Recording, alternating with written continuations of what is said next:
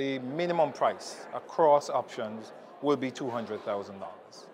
And Grenada signed on because we are really serious about implementing the aspects of the agreement, including price.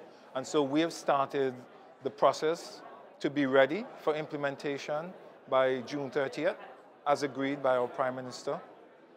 We've begun the conversation and we've begun the work for the legislative changes that are required.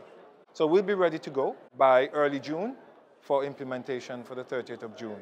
The hope is that the other countries who have signed on will be in a similar position. I've had conversations with Antigua and Dominica, and my understanding is that in those places, they have begun the work.